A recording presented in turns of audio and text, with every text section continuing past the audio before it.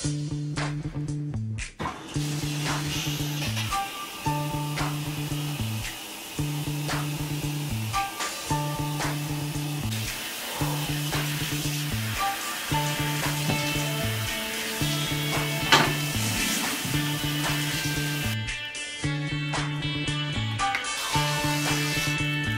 today's the day.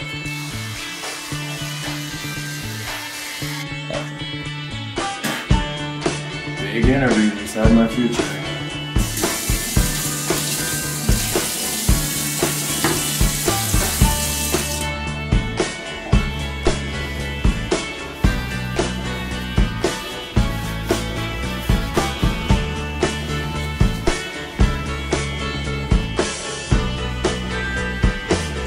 Here we go.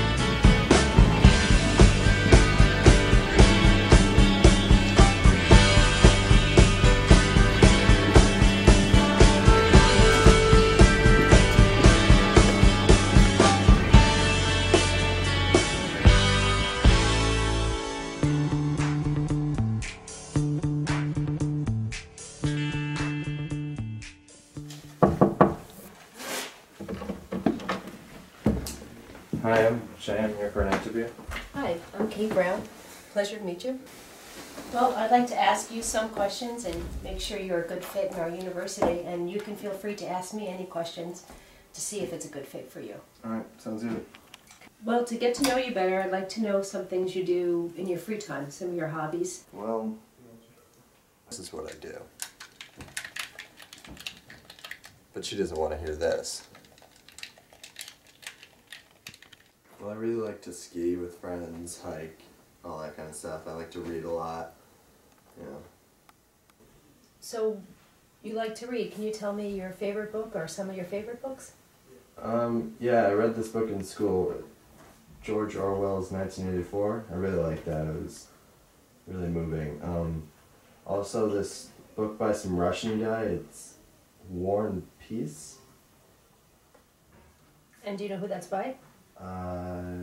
Was it Tolstoy? Mm-hmm. Well, maybe I was pushing a little with that Tolstoy. I couldn't tell her this. Yeah, this is what I really read. Shea, of all the places you could go or visit or all the activities you could be doing, where do you find yourself most content? Well, honestly, most content right here.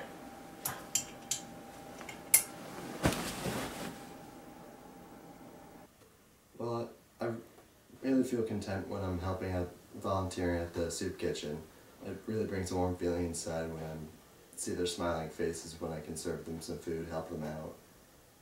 It just feels good. Interesting. So Shea, this is a different kind of question, but I always like to get the answers to these. So, what would you do if you were lost in the woods? Huh. What would I do if I was lost in the woods? I don't know if I can keep lying to this lady. But honestly, what kind of question is that?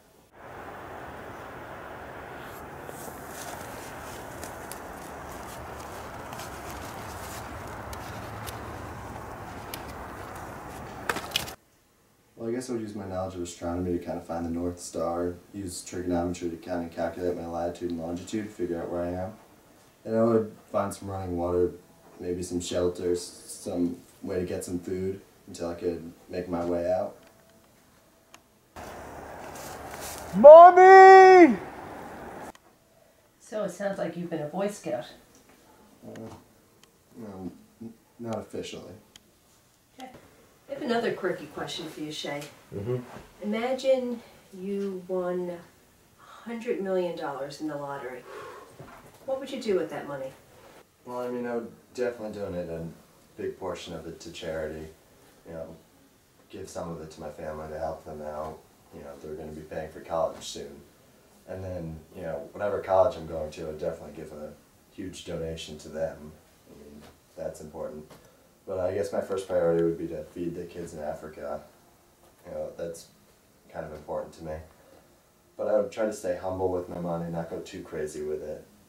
I don't want to be one of those guys who just throws his money around, shows it off, anything like that.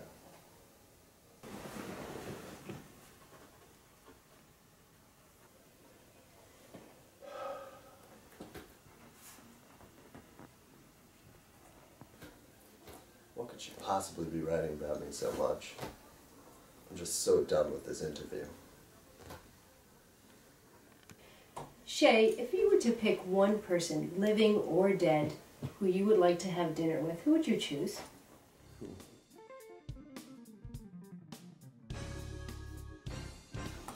Kate Upton?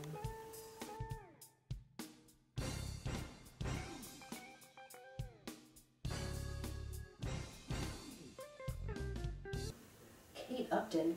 I'm not sure who that is. Who is that? Shoot, did I just say that out loud? Oh, no, Upton Sinclair, the American writer who kind of exposed the problems with the food industry in America. Oh, okay. Famous muckraker. That's an interesting choice. Yeah, that was a close one.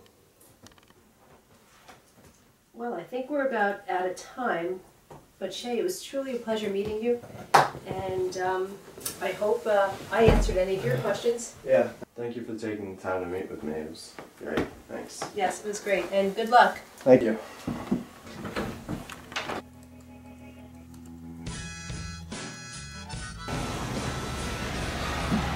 God, that interview just went terrible.